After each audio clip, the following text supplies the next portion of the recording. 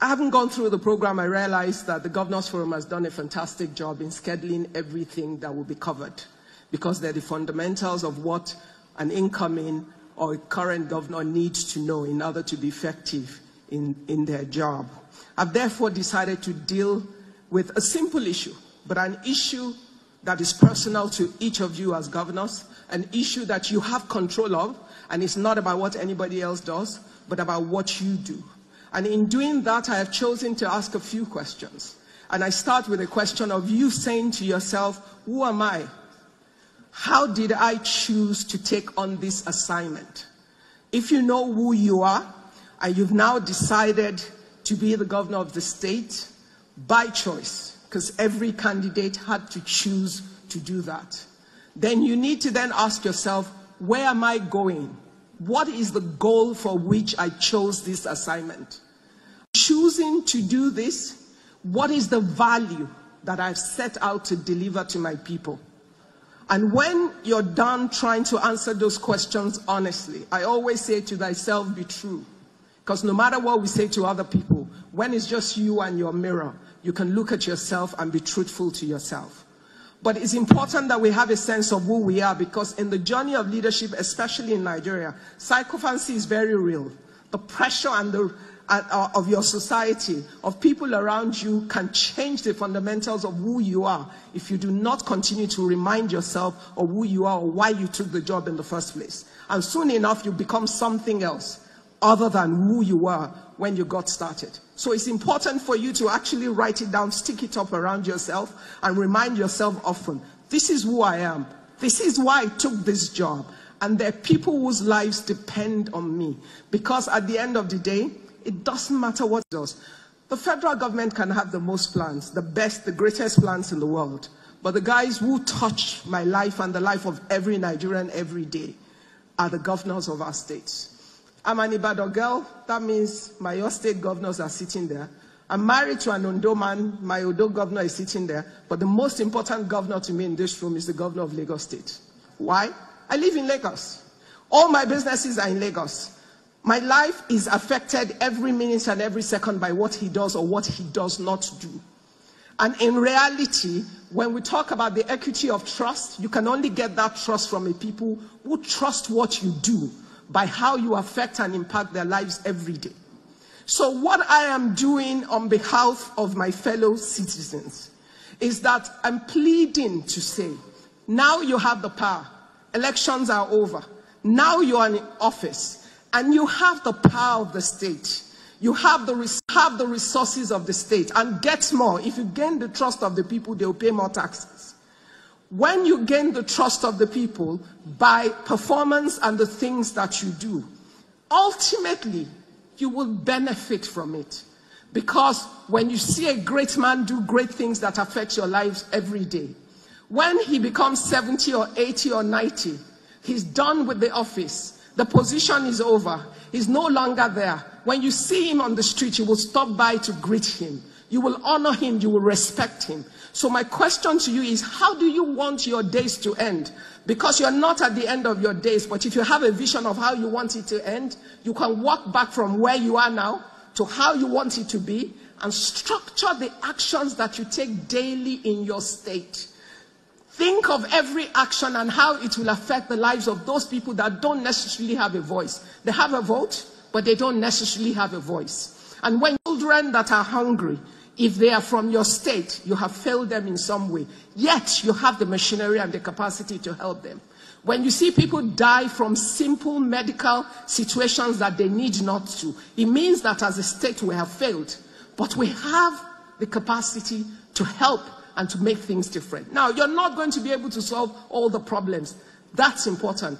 But the integrity of the heart of the leaders and your commitment to truly change the lives of your people is what will bring for you all the help that you need. Because when a man sets out to do the right thing and he shows good faith, every kind of help will come from everywhere.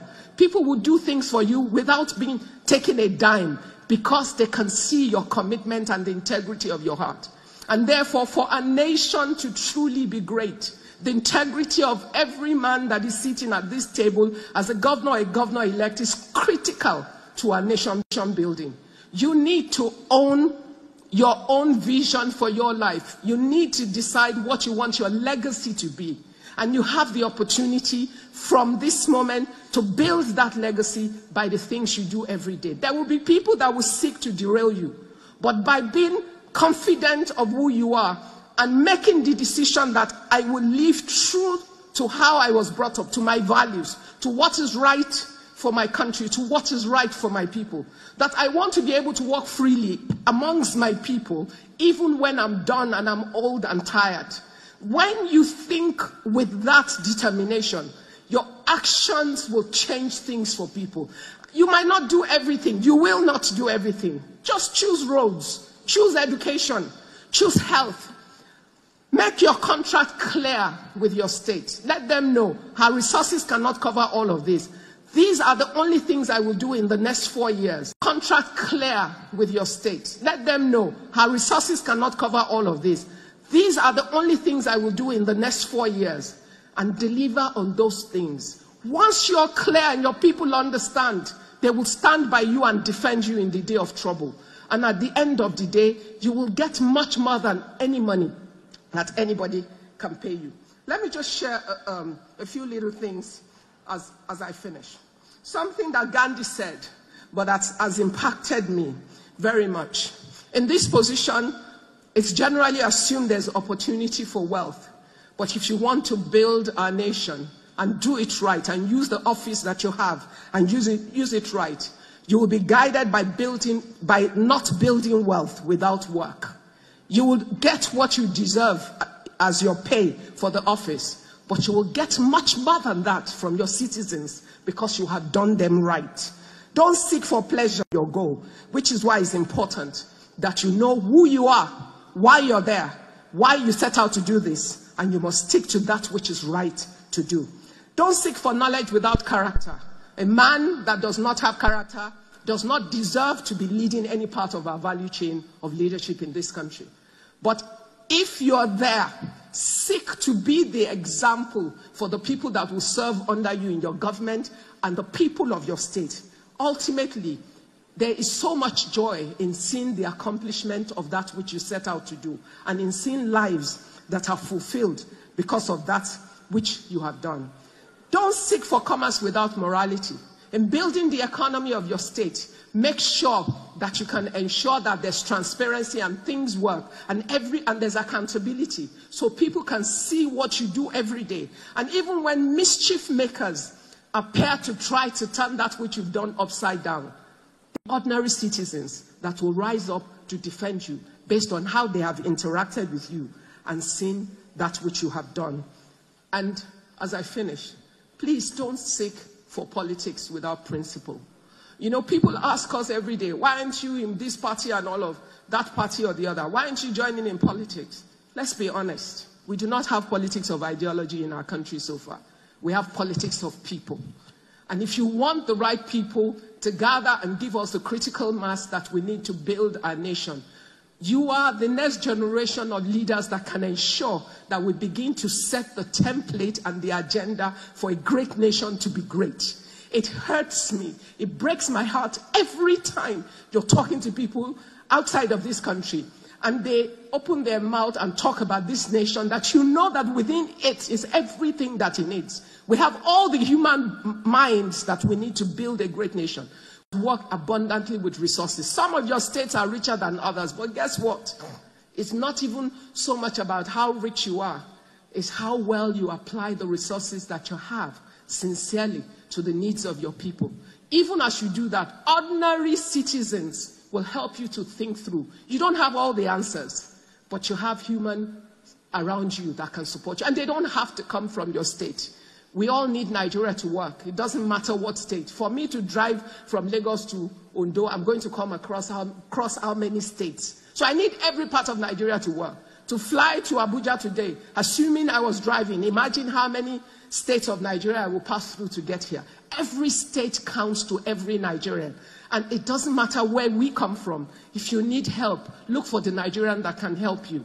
We all want this country to work, and we're very hopeful that because you have this position and you have this power, and people have trusted you with it, that you will use it effectively to build a nation, the portion of it that is assigned to you, and that you will work collectively for the unity of this nation. Because a nation that is divided against itself, it can never stand. But in the place of unity, I'm a Christian. The Bible says God has commanded his blessings, which means every time we combine our knowledge, our wisdom, and all our resources together, we can build a great nation that the world will be afraid of. I want my nation to work. I want to be able to tell my children, this is why I'm saying to you, you must live in Nigeria and nowhere else. And I ask for your help, that as you do what you have sworn to do, or you will swear to do as you take office, that the Lord will help you to do it right, but that ultimately we will build a nation that we can all be proud of. Thank you.